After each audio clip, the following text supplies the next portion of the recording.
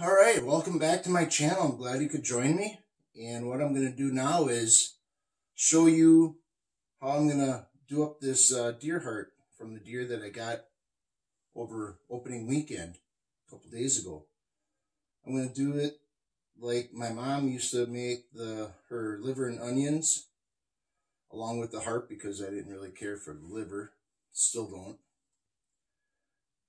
But all you need is pretty straightforward ingredients. Is flour, obviously the heart, onions, a little bit of olive oil, and I'm going to put some butter into it, and salt and pepper for seasoning. But I'm thinking I'm going to put a little bit of garlic powder mixed in with it. I'm going to season the heart with the garlic powder, then dip it into the flour. And you're going to need some coffee, to drink. I love coffee. Oh, yeah, I could drink this all day long. Stick around, I'm going to be cutting it up and frying it up. All right, what you want to do is take the heart. It's been soaking for a few days, so most of the blood is out of it. What you want to do is just take your knife, trim off the fat, because that's going to leave it's not very good tasting.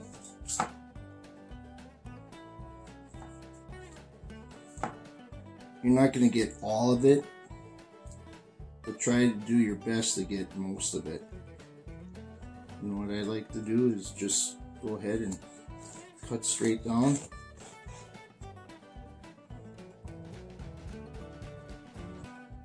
Discard. Well, actually, you could probably take some of this right here.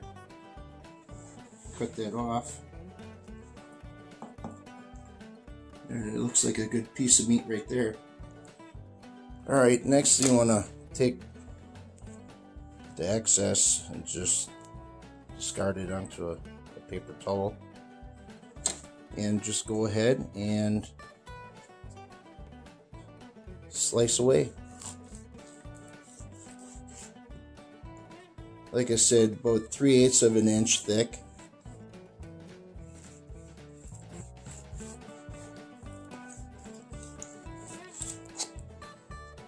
Yeah, like I said in the video the other day, is that I could never acquire a taste for liver.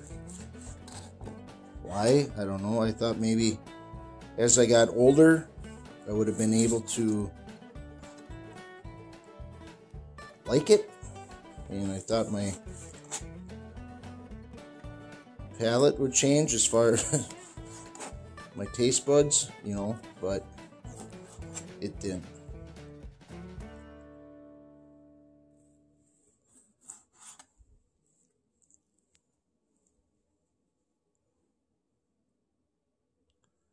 Alright, that's all cut up. What I'm going to do next is put it in a container just to sit there while I cut the onion. Then I'm going to get some garlic powder and season it a little bit, and we'll be on our way as far as starting the cooking process. Alright, now for the onion, I'm going to slice that up. Not as thick as the heart.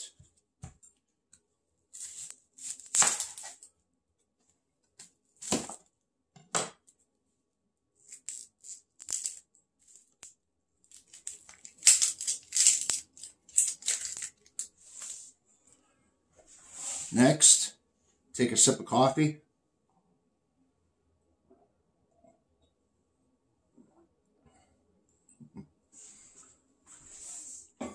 Alright, like I said, not real thick, just enough where they're gonna cook down to be nice and transparent, or even just short of being caramelized. Can I get one more slice out of there?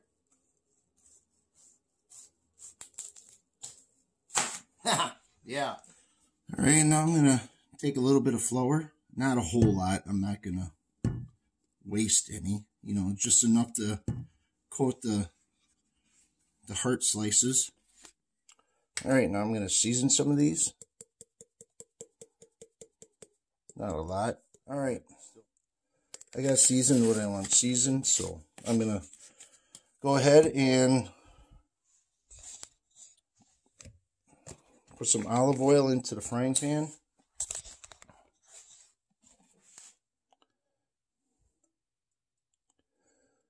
A good amount. I'm going to take some butter. All right, the butter's melted. What I'm going to do now is take some of the onions, drop them right on in there. I don't have the burner too high. I don't want this oil and butter to burn. I just want to hold off a little bit. Okay, now I'm going to take the slices of heart, dip them in the flour. Actually, I'm going to set it aside a little bit, do a couple at a time. I don't want one to be done sooner than the other. I'm not going to double dip these or anything like that. This is the way my mom used to do it, so this is the process that I'm going to use.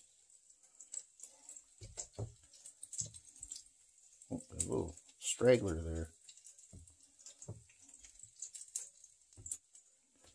All right, I'm just going to take this to the frying pan and lay them in there.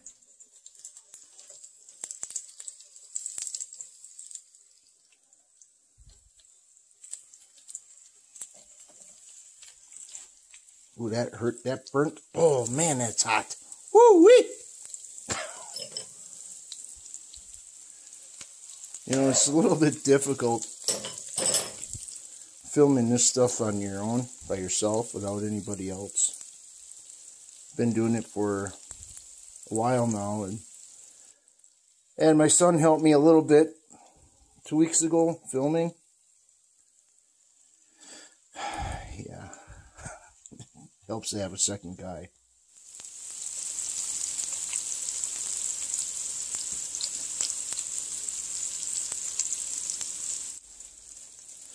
All right, now I'm going to flip them a little bit. I go until, like anything else, like chicken or something like that, where the juices stop flowing out of them. In this case, like the very little blood that's left. Let that come seeping through a little bit. See how this one is right here? I'm going to go a little bit longer. The darkness of it, I'm going to go just a little bit longer than that yet on all of these. Then I think it'll be doing all right. Onions are looking good. That one's going to look good. It's going to taste good too. I believe that is done. I'm going to dish it on the plate here quick.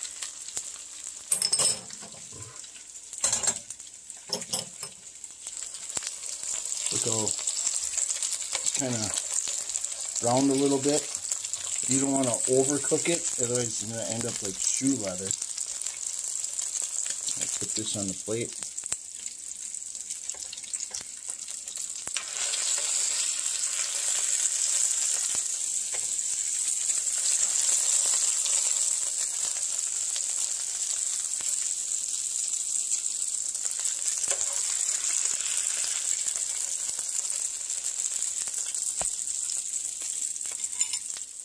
There, and that's, I have heart and onions now.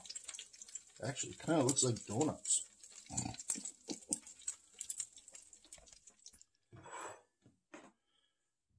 Well, it's all done.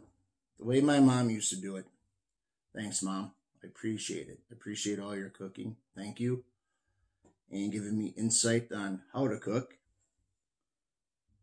And if you like this video, give me a thumbs up. And if you really, really like it, consider subscribing. I have some other cooking videos on my channel. I have smoking goose breast, ribs, and I have frying some fish, I believe. So check those out. And when you hit that subscribe button, there's going to be 3 notification bells. Hit that top one that says all for more videos that I put out. I'm going to dig in right now. I'm going to show you what it looks like.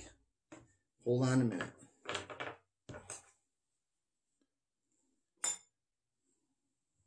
This is what you want. It's cooked. Well, didn't focus, but here I go.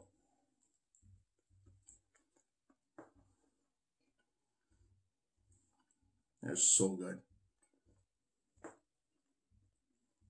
I believe that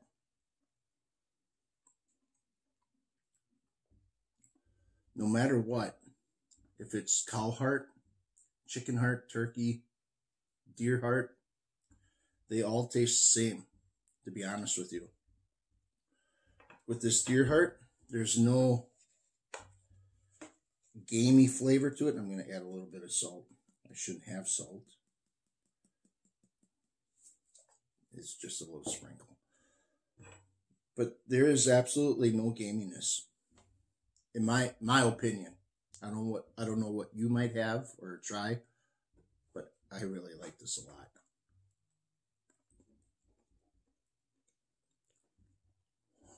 Oh.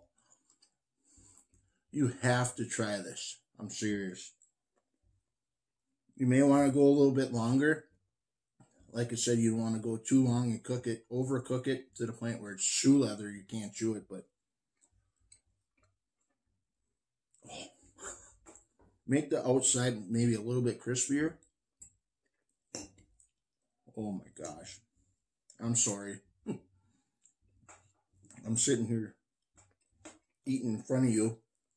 Your mouth is probably watering. Or you're probably sitting at work watching this and you're... I apologize.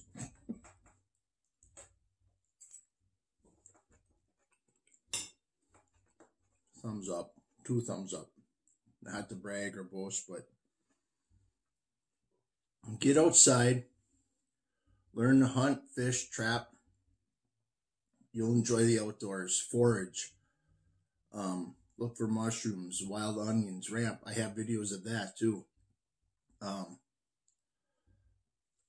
Nature has so many things out there to eat. It's unbelievable. I'm at a loss for words. It's like nature's grocery store. So I'm gonna continue to eat this, enjoy it, and you enjoy the little things.